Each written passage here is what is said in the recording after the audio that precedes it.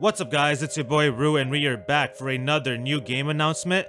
In this one, we have got Chernobylite up to bat. It's a little bit less mainstream. However, I did check out the trailer for about the first 5 to 10 seconds and it immediately, as soon as I pressed play, gave me, with the swiftness, gave me goosebumps. Massive, strong vibes. So I figured let's go ahead and take a look at this. Because some of you might be interested, absolutely. It is due out for July.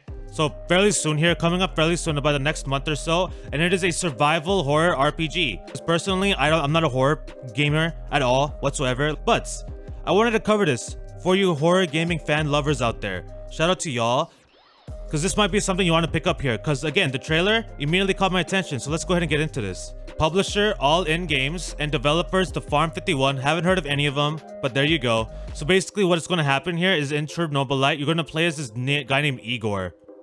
He's a former employee of a Chernobyl power plant. I do enjoy that little realism right there. Like there's actually, you know, because there is a Chernobyl power plant. So I do enjoy the fact that there's a little bit of a realistic aspect to this game. Absolutely. So he's returning from an exclusion zone. And he's investigating the mysterious disappearance of his fiancée, Tatiana. So this is why I'm assuming it's called Tatiana's Story, right? Because Tatiana fiancé. But this is, it happened 30 years ago. So why he waited so long, I have no idea.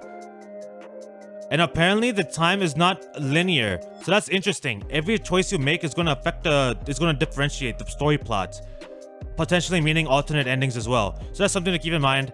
Now, let's go ahead and get right into this trailer, and just listen to this music, listen to the narration, because it's about to get really creepy and ominous here. At least in my opinion, it definitely hit me. Let's get this started, y'all. Let's get it. So again, All In Games. That's Tatiana right there. Look at this place. Look at this place. Look at this place. Look at the illustration. The quality. Look at her face. This is definitely not what it used to be. Not what it used to be. Look at here. Look at this. Look at that.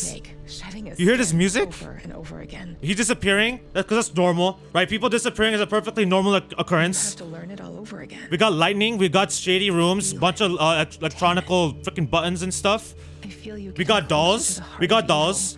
Okay, hold on.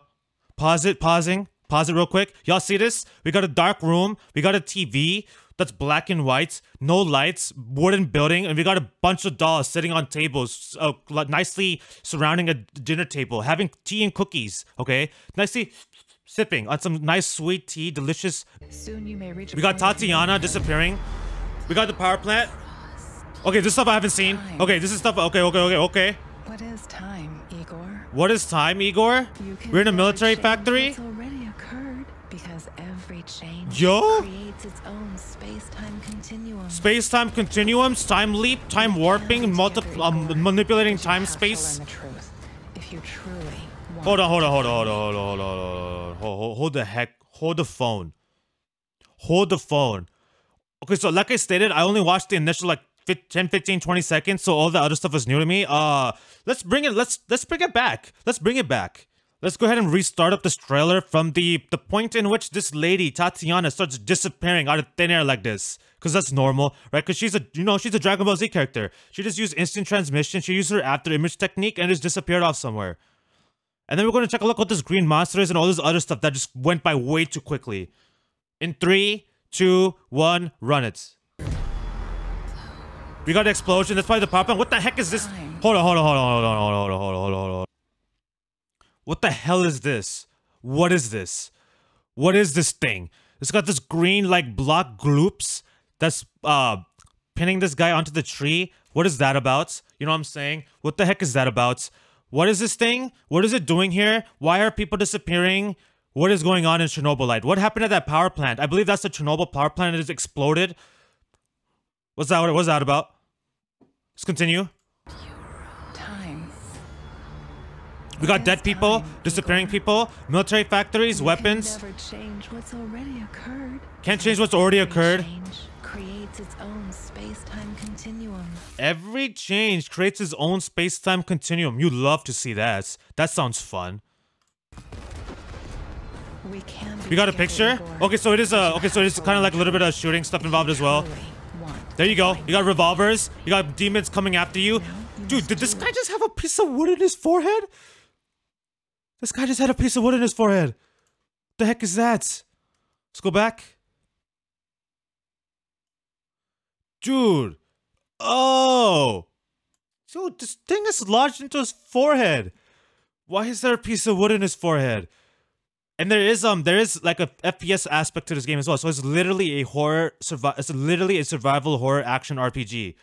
So I haven't played these games, but I believe this gameplay looks fairly similar to what you see in Resident Evil. Now you must do Green gas. Green gas. Whoa! Whoa! Whoa! Whoa! Hold on. Hold up. Hold the phone.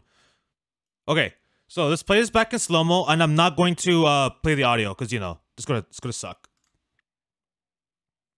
Lightning, time portal, space-time portal, Tatiana looking ominous, creepy as heck, looking absolutely creepy, filthy, dirty, you know what I'm saying? Lightning, space-time portal just opening out of thin air. Come on now. If y'all love horror games, this is something definitely. Unless I'm not like, this is my reaction. I'm not just capping, you know what I'm saying? I'm not just capping. This is not an act. I honestly find this game to be a solid choice because it just gives me horror vibes. I don't know about y'all, but I have goosebumps, okay? Let's go. Let's continue. Let me put it back in regular speed. After that, it won't matter anymore. Oh my god. Okay, let's go back real quick. Oh, we do have Epic Games here. So, Epic Games is involved yet again in something. They've been increasingly involved in stuff lately. Did she just have green eyes? Yo, she had green eyes. Didn't she just morph into some gigantic buff monster? Let's play this back and we'll finish it up. See where it leads. Green eyes. Look at that. What was that? Chernobylite. July 2021. PS4, Xbox One, Steam, GOG, whatever the hell that is. And apparently Epic Games is somehow involved in this project. So there you go, y'all. If you're a survival horror RPG fan, this is definitely something I think you guys may want to keep track of and may want to pick up here. That's Chernobylite. That's my reaction to that trailer. Hopefully this doesn't end up being too long here. And hopefully you guys enjoyed it, because, yeah.